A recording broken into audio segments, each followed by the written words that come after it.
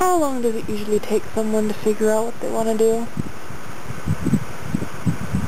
It's amazing that there's so many people who, once they get out of high school, they realize exactly what they want to do, so that they can pick what to go to college for and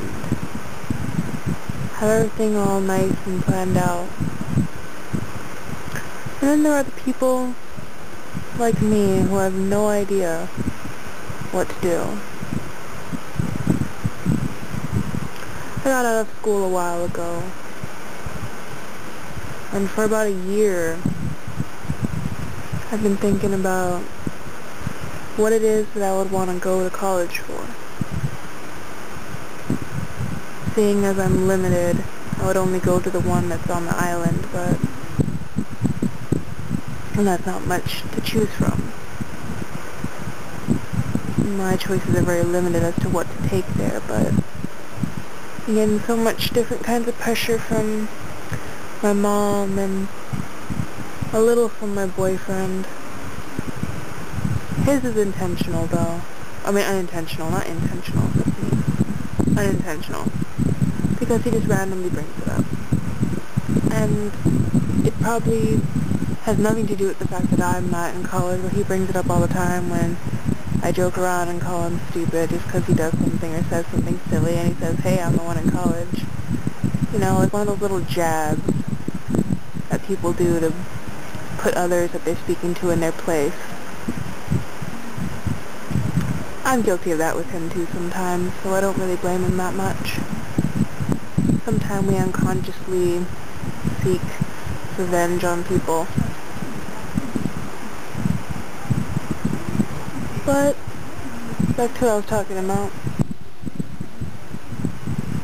I still have no idea what I would want to go to college for. It amazes me, but I actually don't know what I'm good at. I really don't. I don't even... Sometimes when I try to think about it, I don't even know what I like to do as a hobby. I wanted to collect, like, whips and daggers or knives or whatever. But I don't know how I could turn that into anything. I guess it could be a dominatrix, but that would be kind of awkward. I don't know. I don't think I could do that. I don't think my boyfriend would like me doing that. I don't think he'd like knowing I was with some other person fulfilling out their sexual fantasy. Even though dominatrix never really have sex with their clients, it's still a sexual thing, and I would feel a little uncomfortable too. Sorry about the bad lighting. It's just late now, and I don't feel like putting a light over here by Hank so that you can see him.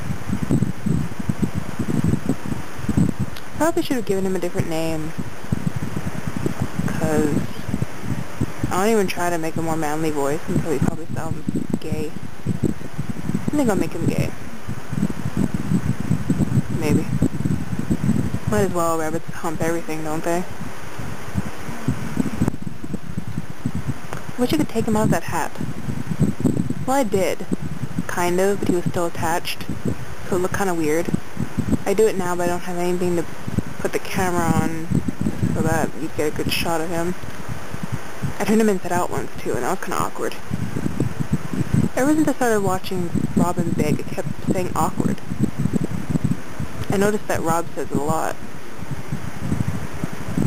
Awkward. I always have a certain word that I can't stop saying for like a long period of time until a new one comes around that I start saying like religiously after like almost everything. Right now it's the word awkward. Before I would say neat a lot. I'm still saying neat, but not as much as awkward. I used to say arg a lot, and gruff, and yes'em.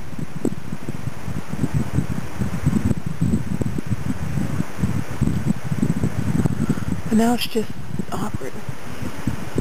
Quotations. And saying awkward a lot is awkward. Probably a little irritating. I used to say spiffy a lot too. I see my soda down the stairs, but I'm too lazy to go get it. That and because I have the camera on right now, so it would be a little weird. Why does my hand keep making the camera go towards something else? I'm trying to focus on Hank, and then all of a sudden it's like, hey, dresser? No, Hank. Hank looks a little orange, doesn't he? Which is odd, because right now, not on camera that I'm looking at him, he doesn't look orange at all. Maybe my camera's on a weird filter or something. Weird setting, not filter. Or is it filter? I don't know. I doubt myself a lot.